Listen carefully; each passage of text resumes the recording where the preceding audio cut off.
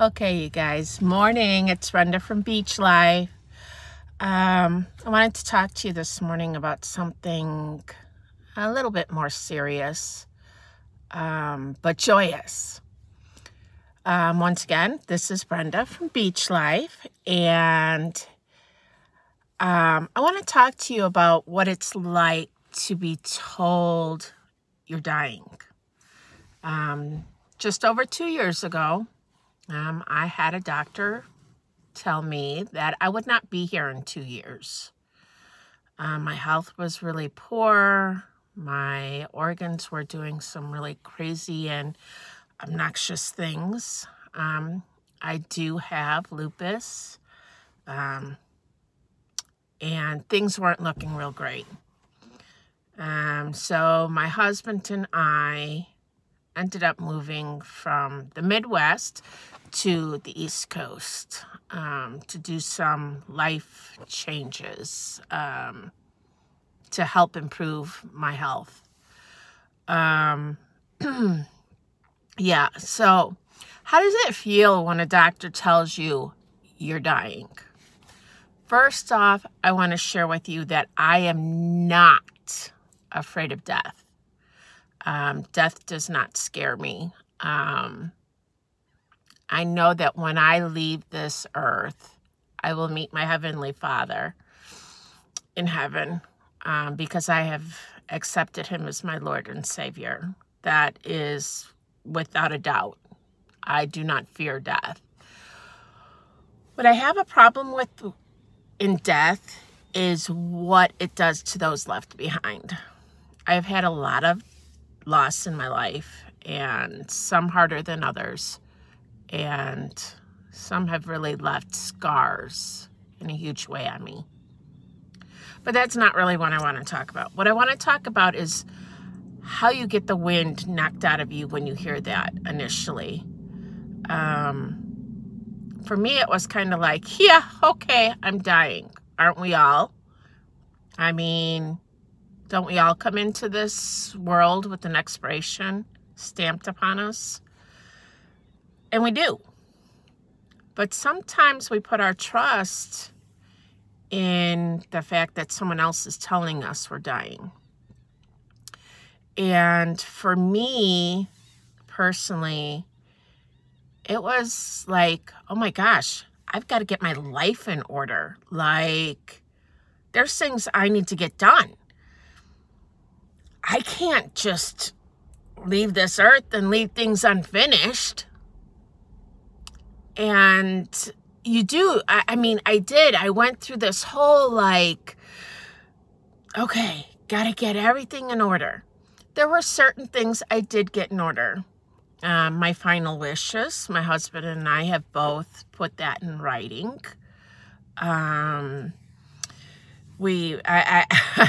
I took a note from Dad Will's and made a file of all the things that I want, like upon my death type file. All our account numbers, life insurance policies, all our bills, all our account numbers for those bills, how to pay them, because my husband doesn't do any of that. So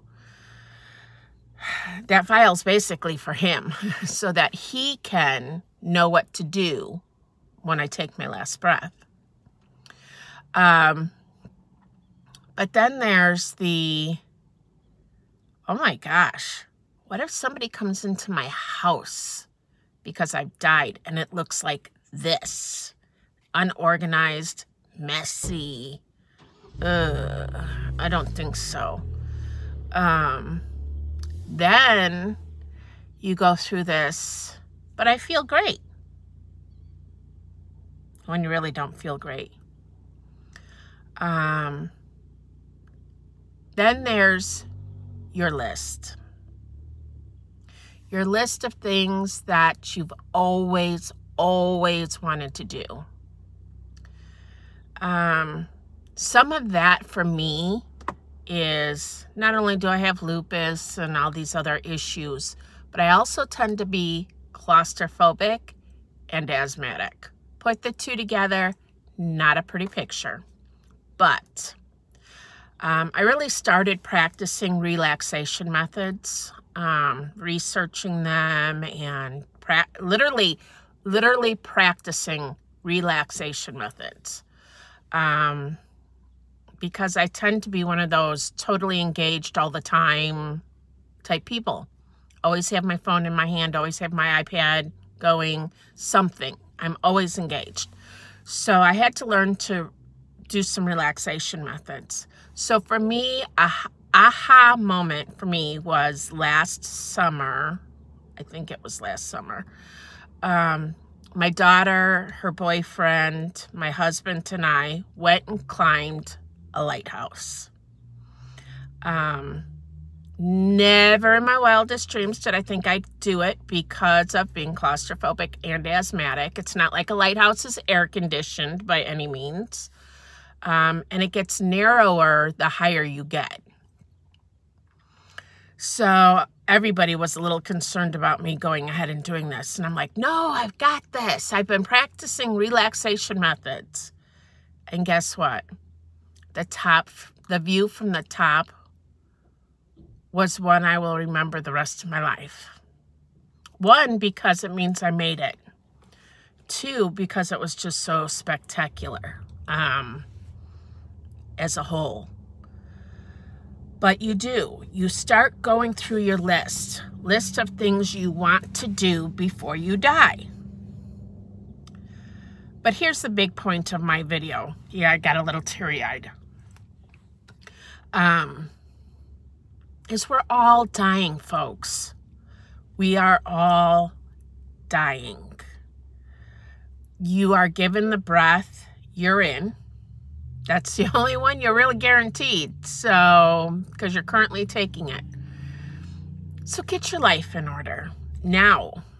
I mean, whatever that means to you, get it in order. Do what you want to do as if you were dying, because guess what? You are. Go climb a mountain, go camping, go fish, whatever it is you would want to do. Go do it. Life is short.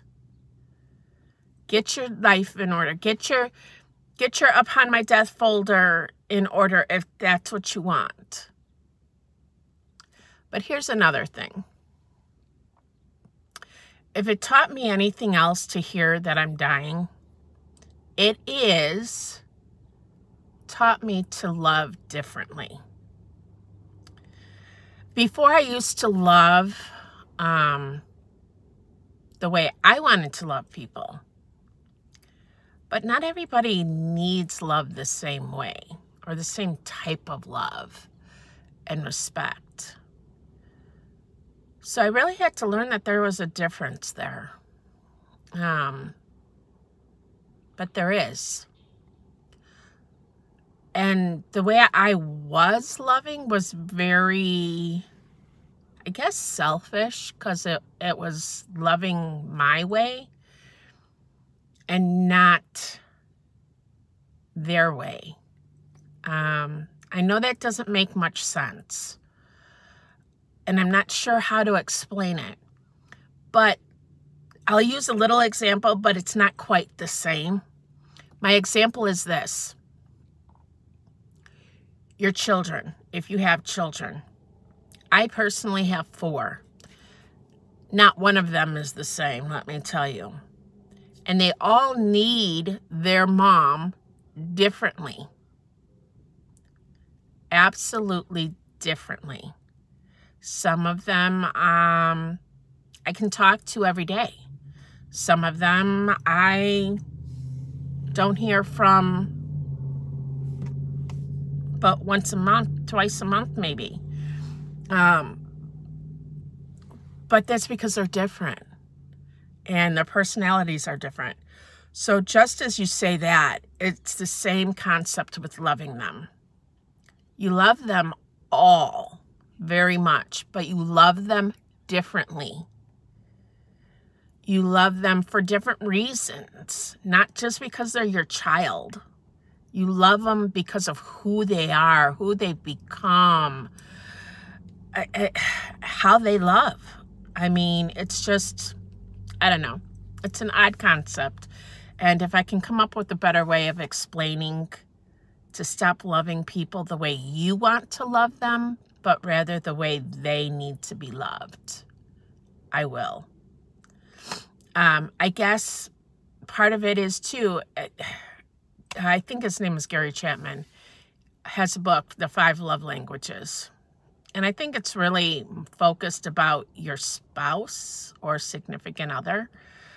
But it's very helpful, and it does give some definition to loving people the way they need to be loved. So yeah, there's that. It also helps when you hear you're dying to appreciate things, life. I get up, I go to work 6 days a week. I have thought that, maybe I shouldn't work 6 days a week. You know, I am dying after all. But dying means living. I'm going to say that again. Dying means living. Living in the moment, living for right now, living for yourself, living for joy, living for peace. Dying means living. The other thing is that I want to share, and it's the very last thing, I promise, I know this video is kind of long, is every moment of every day is about making a memory. That's right, making a memory. When you're told you're dying, making a memory is so important. It's obviously not about making a memory just for you, but it's about making a memory for those around you. Making the best of a situation, making the best of a day, the best of a moment. And it all kind of ties in with the loving people the way they need to be loved. But we have an opportunity to truly make memories. Laugh. Who cares who's watching? Laugh. Smile. Be happy. Act silly sometimes. Do what you're supposed to do, but enjoy it. So here's what I'm going to ask of you. If you've actually stayed and watched this whole video, leave in the comments below how you're going to go make a memory today. Just one little comment, or maybe some of your best memories, or how you going to love someone today, their way.